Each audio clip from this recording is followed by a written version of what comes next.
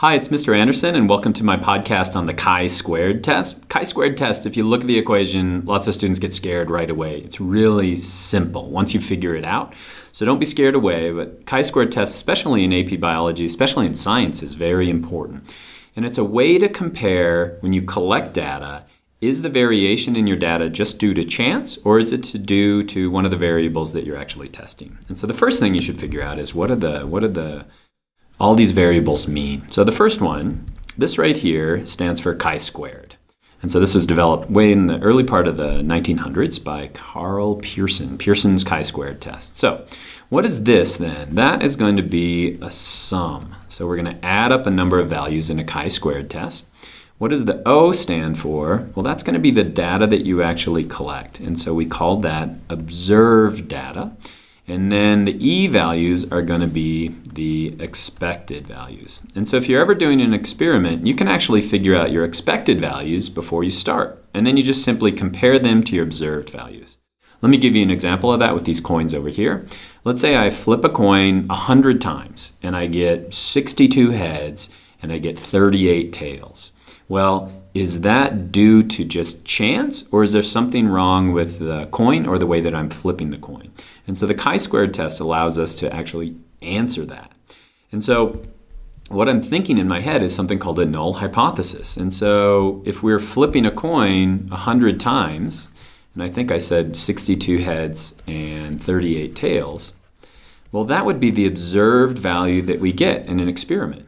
But there'd also be expected values, because you know that it should be 50 heads and 50 tails. And so you use something called a null hypothesis in this case, where you're saying that there's no statistical significant difference between the observed values and the expected frequencies that we expect to get, and then what do we actually find. And so it's cool, chi-squared, because we can actually measure our data, or look at our data, and we can see, is there a statistical difference between those two. The best way to get good at chi-squared is actually to do some problems. Before we get to that, there's two terms that I have to define. One is degrees of freedom, and then one is critical values. And so the whole point of a chi-squared test is either to accept or reject our null hypothesis. And so you have to either exceed or don't exceed your critical value. But first of all, we have to figure out where that number is in this big chart right here.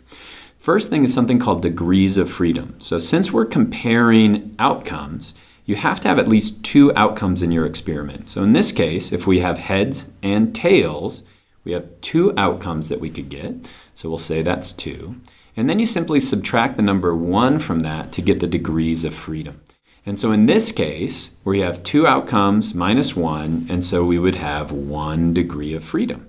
Now you might think to yourself, why isn't there a 0 on this chart? Well, if you just have one outcome, you have nothing to compare it to. So that's an easy way to think about that.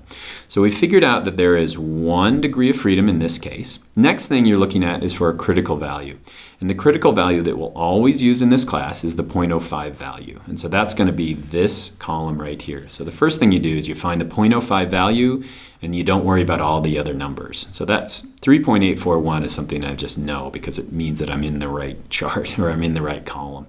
A way that I explain this to kids is that you can think of that as being 95% sure that you're either accepting or rejecting your null hypothesis. And you can see that our critical values get higher over here. So you could think as we move this way, if we really want to be sure, we'd have to exceed a higher critical value. So what's our null hypothesis again? Null hypothesis, no statistical difference between observed and expected. And so we either accept or reject that value. So in this case, our critical value would be 3.841.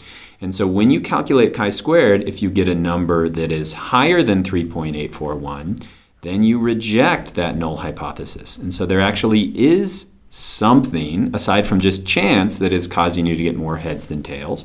And if you don't exceed the critical value, then you accept that null hypothesis.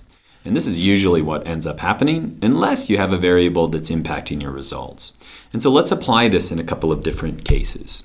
So this is my wife here. I asked her to flip a coin, and so I asked the statistics teacher, how much data do you have to get before you can actually apply the chi-squared test? And Mr. Humberger said something magic about 30. And so I wanted to exceed that number in each of these experiments. And so this is my wife down here. This is her hand. And what she's going to do is she's going to, let me get a value you can see, is she's going to flip 50 coins. You can see she's really fast. So she's flipping 50 coins, and then she's sorting them out. And so if we look at that, the first thing, even before you collect the data, is we could look at the expected values. And so we've got heads or tails. And so if you flip 50 coins, how many do we expect to come up as heads? The right answer would be 25. And how many would we expect to come up as tails? 25 as well. Now let's say your data is not as even as that. If you're looking at fruit flies, it might be 134 or 133. Well, let's say I flip 51 coins, for example, instead of 50, then my expected values would be 25.5 and 25.5. So expected values, since they're just due to probability, don't have to be a whole number. If we look at our observed values, well, let's look down here. How many heads did we get? So this would be 25. So that'd be 28 heads. And how many tails did we get? So that'd just be 22. Okay, so now we're going to apply chi-squared and come up with a critical value. And so what does that mean? Well, let me get this out of the way. So we're going to take our equation, which is O minus E squared over E, and we're going to do that for the heads column, and then we're going to do it for the tails column. So we've also got O minus E squared over E for the tails column. And so our observed value is going to be 28. So it's 28 minus 25, which is expected, squared over 25.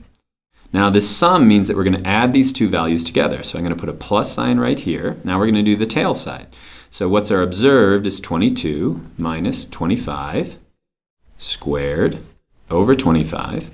So you can do this in your head. 28 minus 25 is 3. Square that is 9 over 25 plus 22 minus 25 is negative 3 squared is 9 over 25. And so our answer is 18 over 25, which equals 0.72. Okay, so that's our chi-squared value for this data that we just collected. Now let's go over here to our critical values. Well, we said that we had 1 degree of freedom because there's 2 outcomes. 2 minus 1 is 1. So we're in this right here, in this row right here. And then here is our magical 0.05 column. And so our critical value is 3.841. And so if we get a number higher than that, we reject our null hypothesis. We didn't. So we got a value that is lower than that, 0.72. So that means that we have to accept our null hypothesis. That means that my wife did a great job. There's nothing wrong with the coins. We didn't. There's not way more heads than there should be. And so we have to accept the null hypothesis that there's no statistical difference between what we observe and what we expect to see. So now let's try a little more complex problem. Now we've got dice. So we've got 36 dice. So let me get this out here. So our expected values, well, there are 6 things that you could get. So we could get a 1, a 2, a 3, 4, 5, and a 6. And so let's play this out. So expected values, since I have 36 dice here, we would expect to get 6 of each of those numbers coming up. So I'm just taking 36 total dice divided by 6, so I got 6. But let's see what we get for observed value. Oh, it looks like we're getting a lot of 6s. So if we look at the observed values, for 1 here we get 2 1s. If we look at the 2s, we get 4 of those. For the 3s, it looks like we get 1, 2, 3, 4, 5, 6, 7, 8 3s. For the 4s, we get 1, 2, 3, 4, 5, 6, 7, 8, 9. For the 5s, we just get 3. And then for the 6s, look at all the 6s. 1, 2, 3, 4, 5, 6, 7, 8, 9, 10. So we get 10 right here. Okay, now we have to figure out a chi-squared value. So let me get this out of the way. And I'm going to stop talking and do the math and speed up the video a little bit. And so hopefully I don't screw up any of this.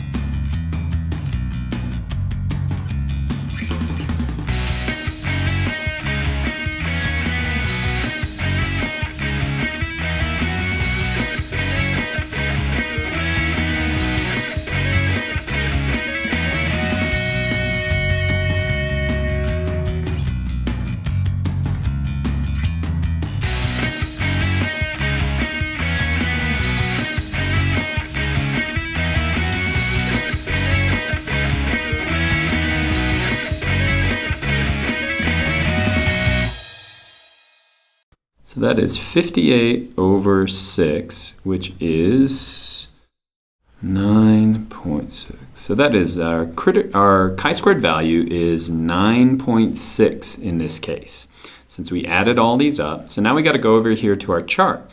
And so first of all, we have to figure out how many degrees of freedom do we have. Well, since there are 6 different outcomes, and we take 6 minus 1, so we've got 9. We're in this column of the 0.05 right here. So if I read across, our critical value is 11.07. And so if we look at that, did our value go higher than that? No, it's only 9.6. It's lower than that. So in this case, since it's 9.6, even though we had all of those 6s, we still need to accept our null hypothesis that there's no statistical significance between, or difference between what we observe and then what we expected. So now let's leave you with this question. So in the animal behavior podcast, as I talk about that, we're looking at pill bugs and if they spend more time in the wet or if they spend more time in the dry. And so if you look at the values right here, this is recording how much time they spend in the wet and how much time they spend in the dry. So what I've done is we would expect, since there are 10 pill bugs, we'd have 5 on each side. But since it looks like they're spending more time on the wet, you can even see them in the video here, spending more time in the wet, I take the average of the wet and the average of the dry column, and that gives me my wet and dry. And so now I'm not going to show you how to do this one, but try to apply chi-squared to figure out if there's a statistical difference between the expected values, what we would expect, and what we observed. And you can put your answer down in the comments. And so I hope that's helpful.